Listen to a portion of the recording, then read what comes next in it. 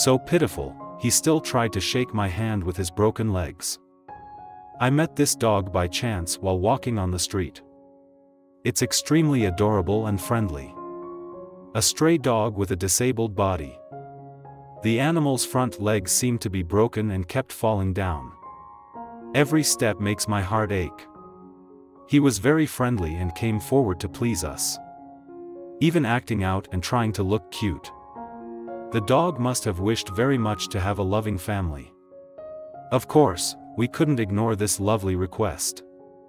I just wish I had met him sooner, maybe it wouldn't have been so painful.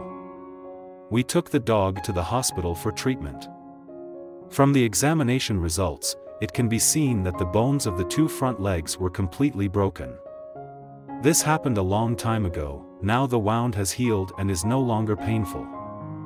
But due to lack of timely treatment, the bones cannot heal and lose their ability to recover.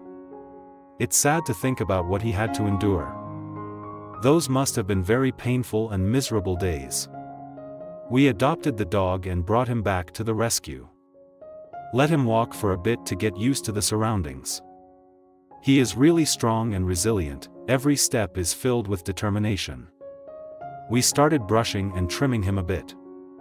The fur has not been cared for a long time and has grown as thick as a blanket. He looked like he was lying on a cloud.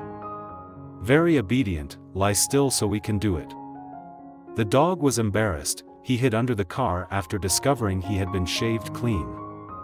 I washed and dried his fur. Now it's exploring its new home.